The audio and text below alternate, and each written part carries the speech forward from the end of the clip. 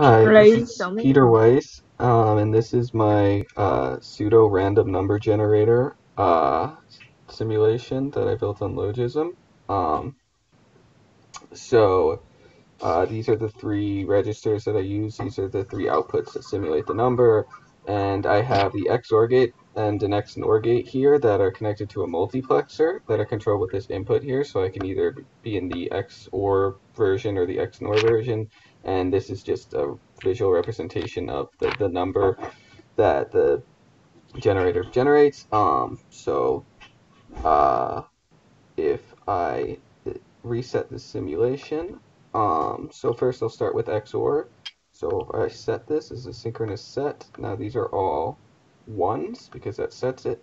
And if I let the clock tick, you can see the number here changes and the sequence that it changes to. If you start with 7, it's 7, 3, 1, 4, 2, 5, 6, and then it just keeps repeating.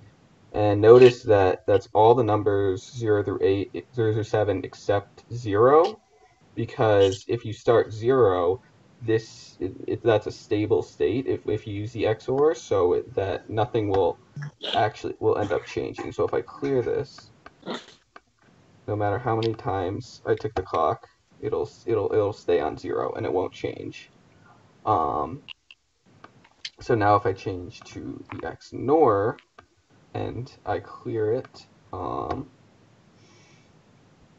it'll start at 0, but then it won't stay in 0. It will go 0, 4, 6, 3, 5, 2, 1, and then back to 0. So now this is every number except 7.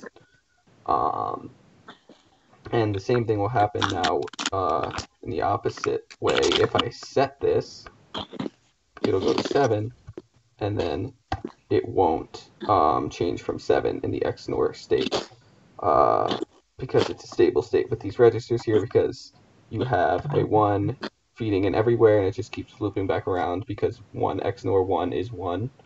And the same thing with the XOR. Um, 0 XOR 0 is 0, so you just have zeros everywhere.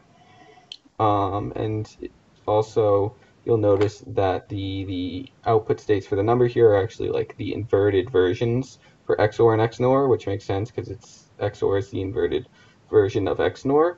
And so yeah, so you just get this pseudo random. It repeats, so it's not totally random, but you get a somewhat random number sequence um, for each of these with the XNOR gate and the XOR gate